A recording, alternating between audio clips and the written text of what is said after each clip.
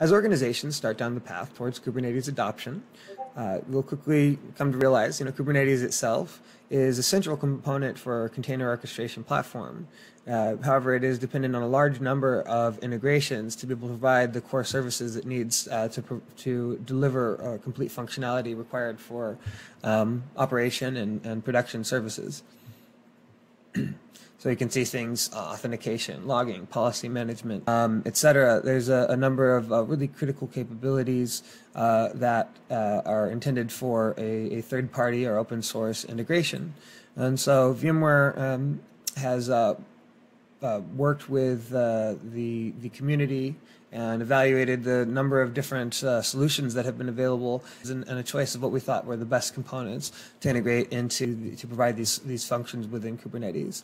And so what you see on the screen, each of these functional areas are things you really need to support Kubernetes. So deploy Kubernetes, you've got to get all this stuff integrated, working together to provide really coherent and elegant interfaces for deployment, for troubleshooting, etc. And this is, I think, a core part of the value of that Tanzu Kubernetes Grid provides.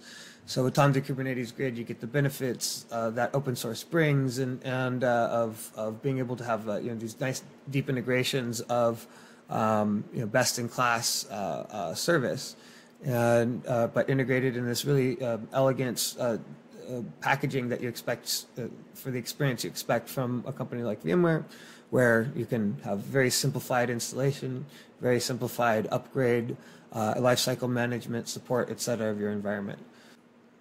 Tanzu Kubernetes Grid is VMware's enterprise Kubernetes platform.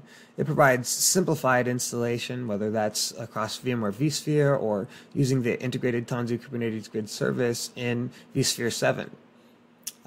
Or across one of the supported public cloud provider or edge use cases. It provides automated multi-cluster operations and all the integrated platform services needed to deliver an enterprise Kubernetes solution.